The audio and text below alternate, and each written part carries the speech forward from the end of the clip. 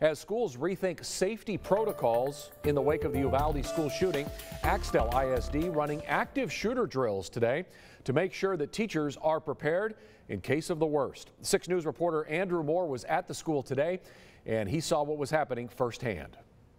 The community of Axtell here does not have its own police department. So if there is a crisis at the school district, law enforcement could be up to 25 minutes away. Superintendent J.R. Proctor says he wants his teachers to be able to respond to a threat in seconds. You play like you train.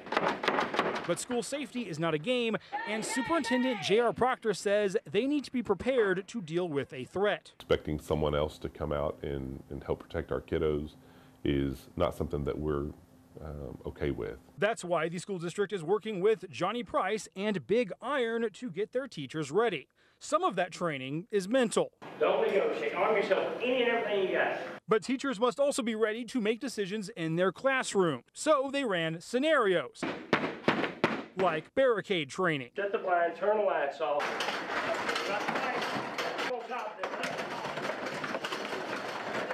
And they trained to engage the shooter with anything they had. Teachers also had to adapt to rooms with multiple entrances. If he shoots in that door, you're in trouble. Price says when lives are on the line, the best thing you guys have is you got high schoolers. Use everything you have available, even kids throwing books.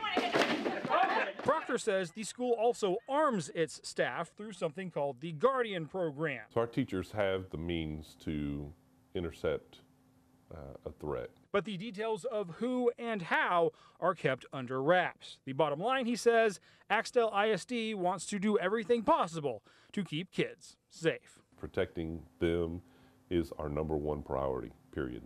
Proctor also told us the school district does multiple trainings a year, whether that's with Big Iron or other training experts. In Axtell, Andrew Moore, 6 News. Incredible video, great story. Thank you, Andrew. The TEA has also required school districts to take a look at their exterior doors, of course, and meet new standards on those. The Axtell superintendent said that they should already exceed those standards.